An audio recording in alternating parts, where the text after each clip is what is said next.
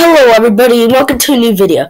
Today I'll be showing you how to get Localhost to help you host like websites, web pages, anything you desire. Well, not anything, but like an HTML page. So if you want, I'm going to quickly define what Localhost is. Localhost is a host name that refers to the computer that is executing a program. You can also think of it as meaning this computer. Okay, so now let's get on with the tutorial. So first we're going to have to go into extensions, and then we're going to search up live server. Then we're going to click on install. You're just going to have to wait for it to install. Sorry. Okay, so now this is a small thing. So you can see this is like the localhost pages. It could be a custom port. I'll show you how to change it. But the main host name will be 127.0.0.1. I'll be changing that to localhost. Okay, so now that we have that actually installed, we're gonna actually go into the folder and add in an index.html. I'm just going to make a simple HTML file.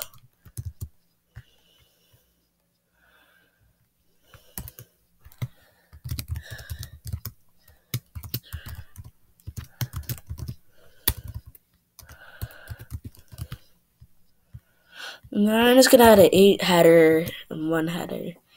Okay.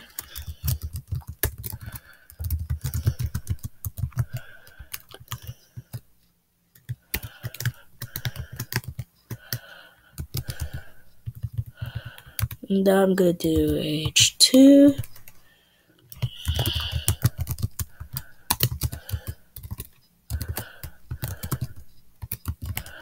Okay, so now that we have this done, we're going to click here. You should see a go live. This is from the extension live server that we installed. Click on go live. Now it should be starting right here. So this is a header. And so this is header 1, this is header 2. And here it is. This is the port 5500. Okay, and this is the title that we made here. So you can see the title we have right here. We have this title. It's right here, as you can see. We also had the header, first header, and I typed it. This is a header. Same thing for like and subscribe as our second header. So now we're gonna do the part of changing to this hostname to localhost. Okay, so go into Visual Studio Code and then right click here. And then we're going to go into so actually we're gonna go into extensions, and then right here we're gonna click on the settings here. And then we're gonna go into extension settings.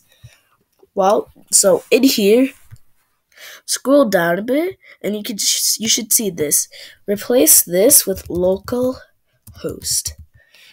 And let's continue going down. I'm pretty sure there's a way to change the port. I just don't remember where.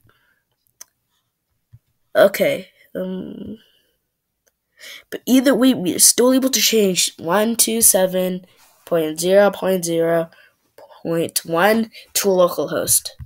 Now, I'm pretty sure it should work. So now, I'm just gonna click to close the server. Now, run the server again. See? Now we're in localhost. But if we were to go back into 127.0.0.1, it won't be working, sorry. Or it still will work, because this is actually the default host name. So either way, it still actually connect, but we changed it to localhost. So whenever we'll do HTML, whenever you will do HTML files and open them, this is what you would do. So I'm going to test. Here's also proof that it actually does still work. It updates pretty much each time we update the code. So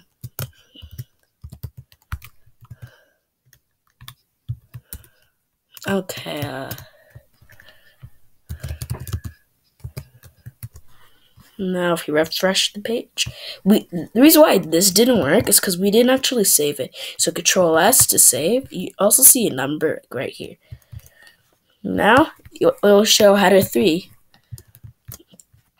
and it'll still show it to 17.0.0.1, the default host name before we added to localhost.